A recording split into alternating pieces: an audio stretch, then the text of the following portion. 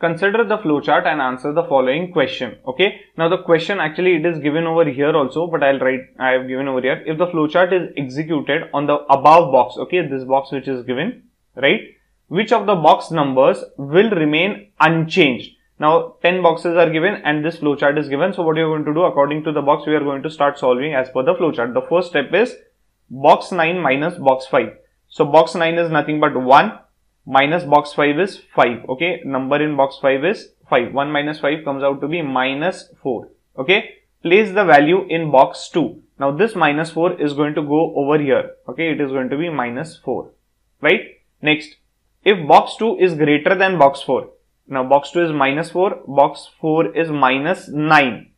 Box 2 minus box 4. So minus 4 minus of minus 9. Okay. What I am going to get is minus 4 plus 9, that would be equal to positive 5. Okay. Place the result in box 6. So this is box 6. I am going to put the result as 5 over here. Now box 6 divided by box 10. So it is 5 divided by 2.5. So that comes out to be 2. Okay. Place the result in box 1. So box 1 already has 2. Now it is again getting 2 only. It is the same thing. Okay. So sort of box 1 is the answer where the numbers will not change. Okay, it will remain unchanged, but still I'll go up to the last level. Box 1 multiplied by box 7. What is box 1? 2. 2 multiplied by what is box 7? 3. 2 3s are 6. Now we have to put this result in box 3. Put 6 over here. So only box 1 sort of remains unchanged. Okay, earlier it was 2. Now also it is 2. Answer is option C. In the circuit given below, if the switch 2 is in off position, then which of the following statement is true? Now over here in this entire diagram, okay, switch 2 is compulsorily off. Okay, this is off. I'll write over here off. Right? Now off means 0. Okay, off means 0 and on means 1. Now this is the symbol for OR function. This is the symbol of AND function. And this is the symbol of NOT function. So you might be very aware regarding the functions. Now NOT function. Okay. Still I'll give you the diagram over here. If your input is 1, output is going to be 0, exactly reverse. And if your input is 0, output is going to be 1. So on is the input, off is the output. Off is the input, on is the output. Okay. Now for OR function, there are 2 inputs required. Okay. Based on that, there is one single output. Fine. So if the input is 1 and 1, that is on and on, output is going to be on. If the input is 1 and 0, output is on. If the input is 0 and 1, output is on. Okay. And if the input is off, then only the output is off. Okay. This is for OR function, and exactly opposite for the AND function. Right. The input and output sequence I'll give you over here.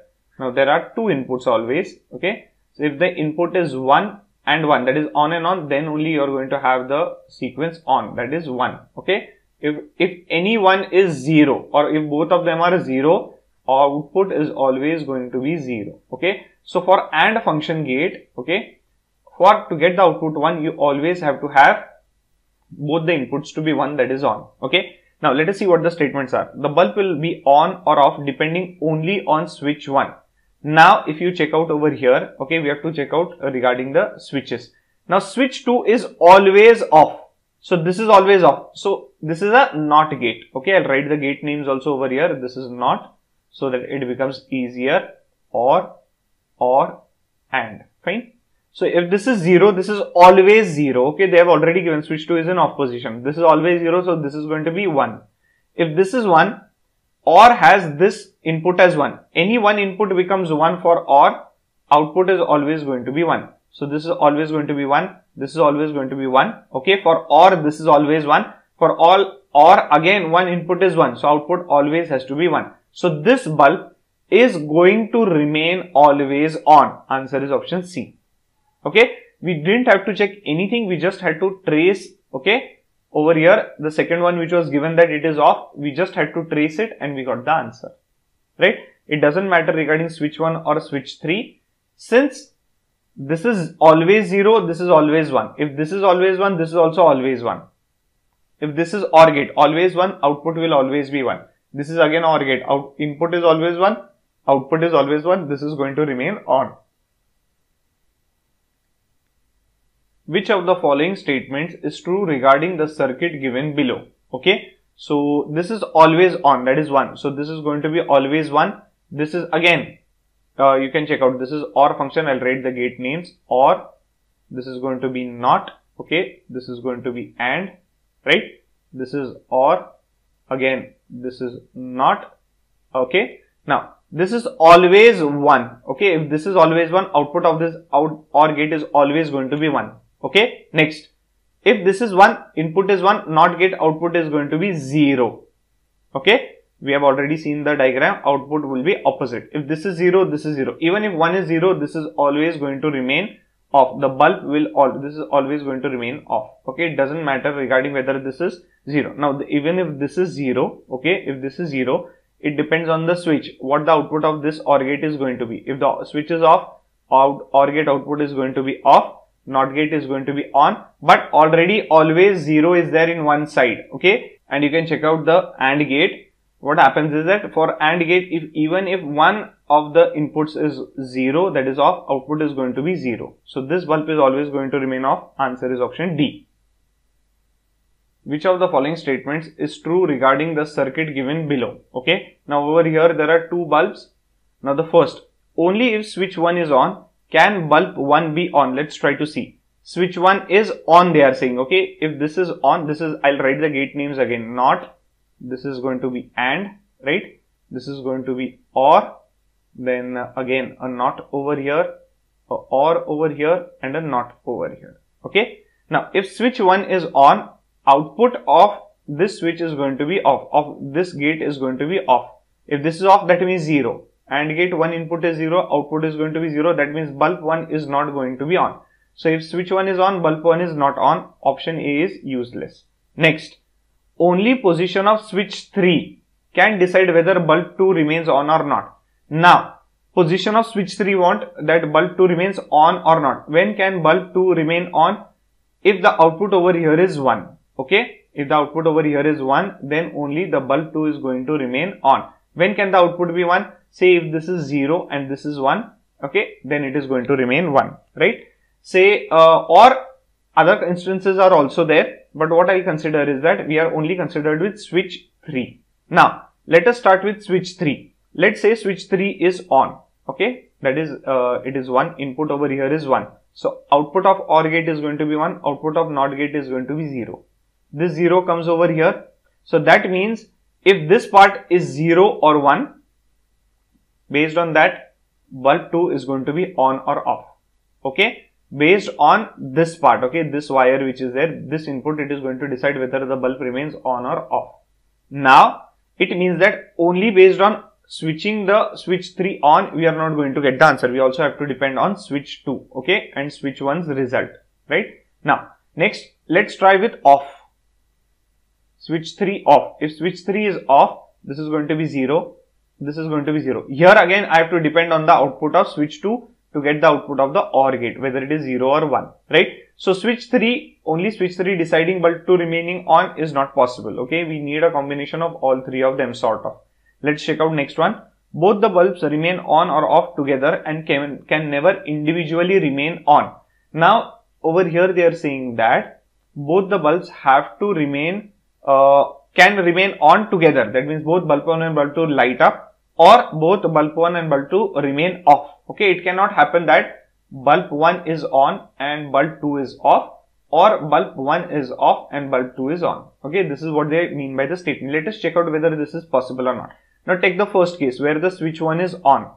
NOT gate makes it off, AND gate is over here. Okay, so bulb 1 is definitely going to remain off. Okay, now we have to see whether we can switch on bulb 2. If we can switch on bulb 2, definitely we can get the answer. Now bulb 2, now this bulb 1 is off, bulb 2 can remain on, okay, if any of the two is on or if both are on. Okay, now the first input which is there over here, it is dependent on this AND gate which is dependent on switch 1 and switch 2. We don't want to rely on switch 1, we don't want to change anything related to switch 1 because we have switched it off. Okay, we have switched the bulb 1 off. So I'll just focus on the second input. This second input is dependent on what? Switch 2 as well as switch 3. Now over here switch 1 is on, because of which this is off. Okay, this is 0 and by default you are getting the answer 0. So switch 2 which is there, anything can be the input over here. So over here what I can do is I want this bulb to switch on. Okay, so for the output to be 1, I have to get output 1 over here. That means output should be 0 over here. Okay, when can I get an output 0 over here? If switch 3 is off, I can get 0, and switch 2 is on. When switch 2 is on, it becomes off over here because of NOT gate. This becomes 0, 0 and 0, you get 0 over here. Because of this NOT gate, this becomes 1 over here. Okay, and this one gets converted through OR gate, and bulb 2 is on. So there can be a situation where B1 can be on and B2 is, B1 can be off and B2 is on. So this also is again not possible. So answer is option D. Only if switch 1 is off and switch 2 is on can bulb 2 be on. Okay, you can try it out. We get this answer only. Okay, it is only possible in that case. Otherwise what happens is that say switch 1, if you turn off, this is going to become 1. Okay, this is going to be 0, then NOT gate will make it 1. This 1 gets converted to AND gate, and switch 2 is on. So both switch 1 becomes on over here. If switch 1 is on, this becomes on and bulb 2 also remains on. Which number will come on top if the dice is moved by rolling one face at a time to the square where there is an arrow? The opposite faces of the dice always add up to 7. Okay, now it is a fair dice. Okay, that is the reason opposite faces of a dice always add up to 7. So since it is fair dice, opposite to 1 is going to be 6, opposite to 2 it is going to be 5, opposite to 3 it is going to be 4. Okay, now over here what happens is that the dice is rolled one face at a time. So what the sequence of the dice is, it is going to come over here, from here it is going to go over here, from here it is going to go over here, from here to here, here to here, and here to the last point over here. Now there is no need to consider this dice. Even if you consider this dice, still you are going to get the answer. Okay, because this dice on rolling has come over here. Okay, this is just to give you how the path has been traced. I'll tell you how the path has been traced, but first I'll get the answer. Now this dice is going to be rolled like this. That means the 6 is going to go at the bottom. Okay, so it is going to be like this. The dice is going to look like this. So 6 has gone up to the bottom, 3 is going to remain as it is over here, and this 5 has come over here. Okay, opposite to 6 is what? 1. Opposite to 3 on this side is going to be 4, and opposite to 5 on this side is going to be 2. Now what happens is that this dice has to go in this direction. That means it has to fall in this direction. 4 is going to come in the bottom and 3 is going to come on the top. So it is going to be again like this. Over here, the way dice is, I am going to draw it. Okay, it is going to be like this. So over here on the other side, what is 4 is going to be at the bottom. So 3 is going to be at the top. Okay, on the right hand side of 3 is 5 over here. Fine. And opposite to 5 comes 2. Right. Over here now 6 was at the bottom. Over here 6 was opposite to 1. 1 has gone from the other side over here. So 6 is going to come on this side. Okay. Now again it is going to get rolled such that 1 goes at the bottom. Okay. So 1 goes over here. 1 goes at the bottom. So how the dice is going to be? So on the top face which is there, it is going to be 6. Okay. So what number will come in the top? Because if 1 is at the bottom, opposite definitely has to be 6. So answer is option C. Now over here, let us check out whether this dice on rolling comes to this position and whether we get the answers right. Okay. First of all, this face is going to go down. That means 5 is going to come at the bottom over here. So how it is going to be? I'll show you the sequence. Now 5 is at the bottom. So on the top it has to be 2. Okay. 3 is going to come at the top. Okay. From at the front. Okay. This is going to come in the front. Right. And 1 is going to remain as it is. Right. So 6 is on this side. 4 is over here, 1 is over here, and 5 is at the bottom over here, right? Now it is going to fall like this. Okay, from this position to this position it wants to go. It is going to fall like this. That means 1 is going to come in the bottom over here. So I'm going to draw the dice, right? So this is going to be 1. So on the top surface it is going to be 6, right? And over here 3 is going to remain on this side as it is, and 5 is going to come at the left hand side, and opposite to 5 is 2. Okay, 2 is going to come over here because 2 is going to fall down. Okay, next it is going to roll down. So and you are going to get this dice. You are going to get this one. This you are going to get where opposite to 5 is 2 in the bottom.